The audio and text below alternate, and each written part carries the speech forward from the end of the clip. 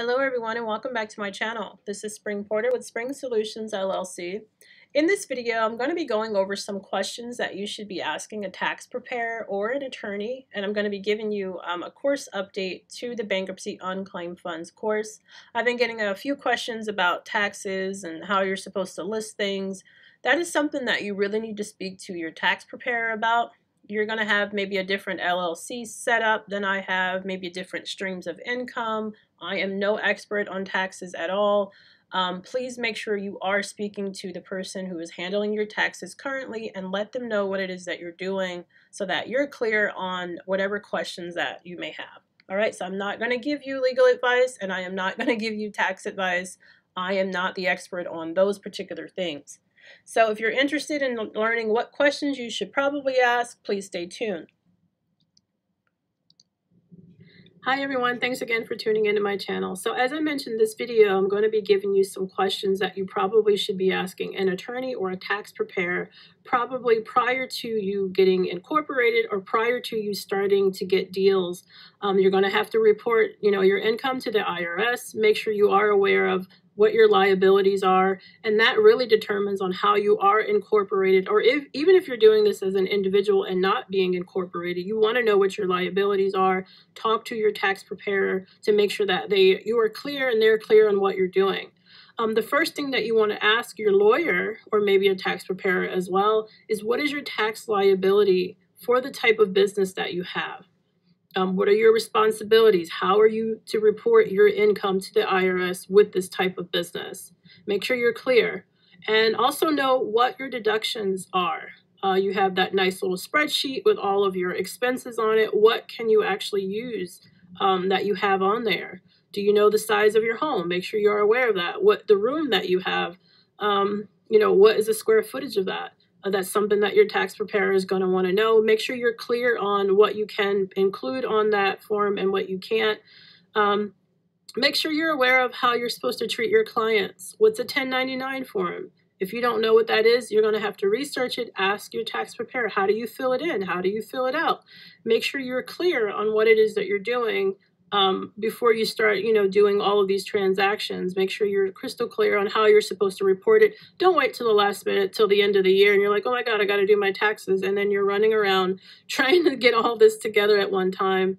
Find out what you need before and maybe set aside some time at the end of each month and go over your bills, your expenses for your particular business. Keep it in a spreadsheet. Make sure you keep clear copies of all of your receipts. Another thing, go over your Schedule C with the tax preparer. These forms, again, Schedule C, 1099, W-9, all those are found on the IRS sites. Maybe go ahead and print them off, ask, or write the questions that you have on there that you want to ask the tax preparer, and just get that, ready. Another thing, again, as I mentioned, along with your receipts, you want to keep copies of all of your contracts with your clients, even if they paid you, and invoices, even if they paid you directly and it was just a small amount under $600, doesn't matter. Keep copies of everything that you have. You never know when it could come up again. So, and maybe have access to your bank statements if you need to. If you're using Cash App, PayPal on occasion, make sure you're able to retrieve documents later, maybe toward the end of the month or the end of the year. Maybe print everything off for that particular month and then save it in a folder or wherever you keep your financial records. Another thing that I wanted to go over is just a closed file letter that I'm going to be adding to the course. This is for the $500 Bankruptcy Unclaimed Funds course. And basically, I'm utilizing this. Again, it's the first quarter of the year. I'm cleaning out my case management files. I don't like things dangling from one year to the next. So there are some leads that never really turned into clients. I reached out to them. I sent them a contract. They said they were interested initially, and then they never got it back to me. And so I reached out to them. I called them. I emailed them, and I still haven't gotten anywhere. So I'm going to send this letter out, and basically it's closing out the file. It's giving them a time frame to when they're supposed to have the documents back. Otherwise, I'm just going to close the file. And hopefully this will prompt them to give you the information once and for all, or you just close it out and it's a way to kind of clean out your old files. So I just want to put that out there. It's totally up to you. You create your own company policies on how, what date, what time frame you want to put on there. That's totally up to you. You don't have to ask me what you should put on those particular letters. That's up to you. I'm just giving you a template. And again, you are creating your own business, so you put on there what you would like to happen.